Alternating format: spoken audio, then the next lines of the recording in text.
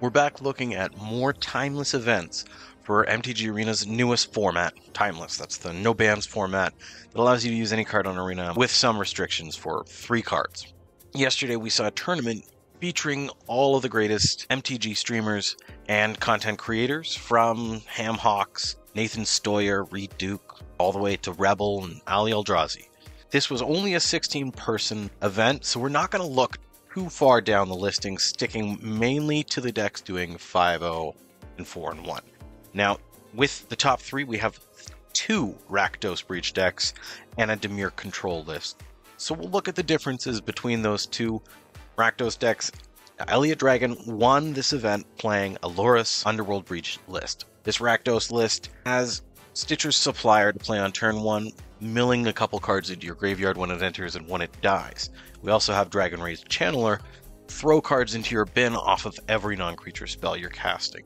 It has a lot of good interactions with the Inquisition of Kozilek and the Thoughtseize, but it's mostly about this Dark Ritual. Having Dark Ritual in the format means that you can get ahead with this list, not minding that you're down a bunch of cards because you're relying on Underworld Breach. Now, Underworld Breach lets you cast each card in your graveyard with an escape cost equal to that card's mana value plus 3 exiled cards from your graveyard, which means you need a lot of stuff in your graveyard. Proxa helps you use up some of those cards if you don't need them, but this list is probably more characterized by Claim the Firstborn. Now, if you haven't seen this before, it is a pain in the ass. Gain control of target creature with mana value 3 or less until end of turn. Untap it, give it haste for 1 mana.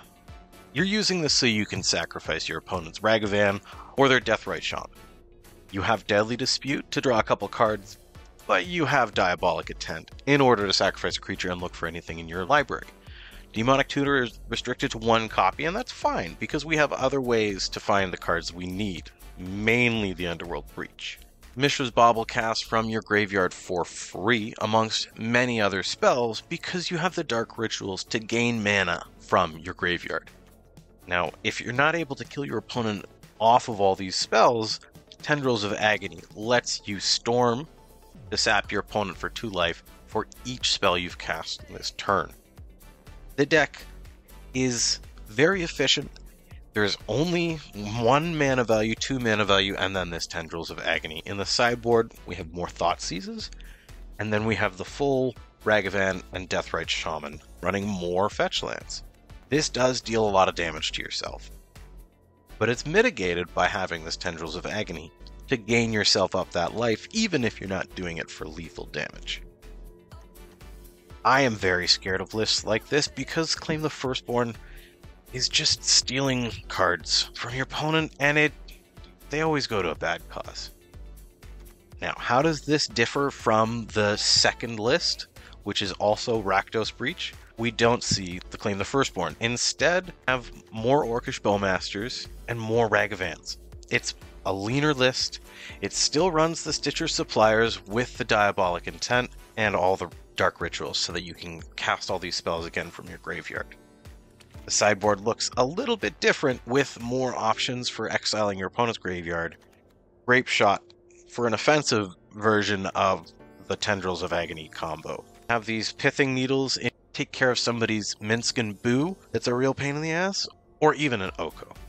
Feed the Swarm does a great job at taking out enchantments like Necropotence, as well as taking care of a lot of creatures. But this Molten Collapse from the new Ixalan set is pretty amazing. You're destroying a creature or a planeswalker, or a non-creature, non-land permanent with mana value 1 or less. So even if you're sniping someone's treasure, and it has good options for this format, which doesn't look to cast anything beyond 2 mana.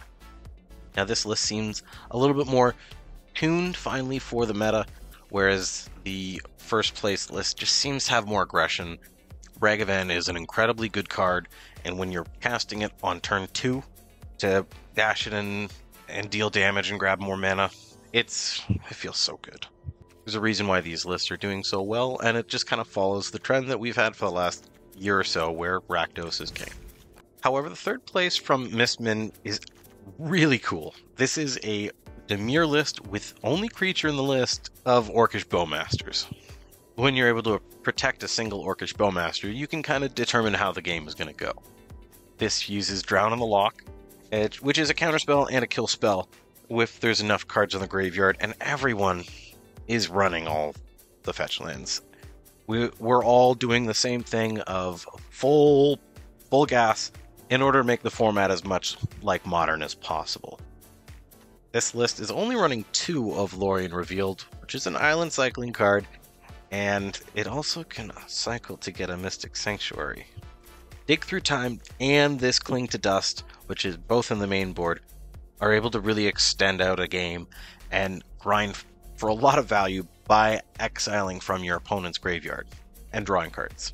Sauron's Ransom is a fantastic Fact or Fiction-like card for 3 mana at an instant, and it's still putting 2 cards in your hand and 2 cards in your graveyard.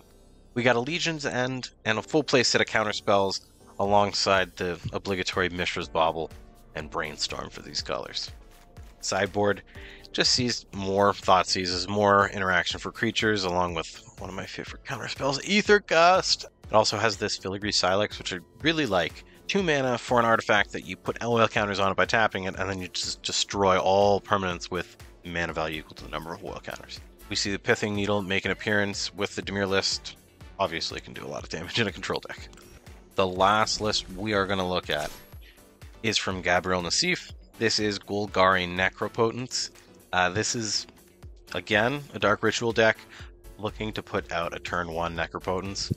You might have to mulligan a little harder in order to pull this off, but the point is that getting the Necropotence down is going to get you enough cards back, even the turn that it goes down, because you can just fill up to 7 cards at the end of your turn. Now, the most interaction here is with Shieldred's Edict, 1 Fatal Push, and March of the Wretched Sorrow. March of the Wretched Sorrow allows you to deal X damage to target creature or planeswalker, and you gain X life, but you're able to pay into it by exiling black cards in your hand, or just by having a ton of black mana from a Dark Ritual. So, they're both instants, and you can destroy basically anything. Especially just 1 Dark Ritual turns this into -2/-2, which destroys Deathrite Shaman for sure, and more importantly, it destroys Ragavan. 4 Inquisition of Kozilek and 4 Duress, which I feel is an acknowledgement that the life totals in this format go so low, so fast just from the fetch lands, and when you add Necropotence into that, it gets a lot worse. We see our obligatory 1 of Demonic Tutor for whatever you need, whenever you need it. Shieldred and the One Ring, able to run fewer copies because of the Beseech the Mirror. Beseech the Mirror has the amazing option of bargaining it, usually to the Orcish Bowmaster's token, in order to just put something for mana value or less from your library onto the battlefield. So that's either a copy of the One Ring or that Shieldred to make the little tappy combo where you gain a bunch of life. Your opponent watches you get a bunch of cards. Vraska Golgari Queen is back to what she was doing when she was first going through Standard, which is destroying Okos. Now, if you're able to get her out on turn 2 with that Dark Ritual, you're able to keep pace with those Uro and Oko decks. In the sideboard, we see Haywire Might, and this terrifying Ashiok Dreamrender, which is probably played on turn 1 as well. It's scary to see that alongside the Leyline of the Void and Go Blank. People are relying so much on their graveyards in this format. I think that's about it. Just super quick on this new pseudo tournament that we saw from the community. I thought we could go through these lists. You can find all of them in the description, or you can take a look and copy it if you need to grab that for yourself. You'll have a good day, and thanks again for stopping by.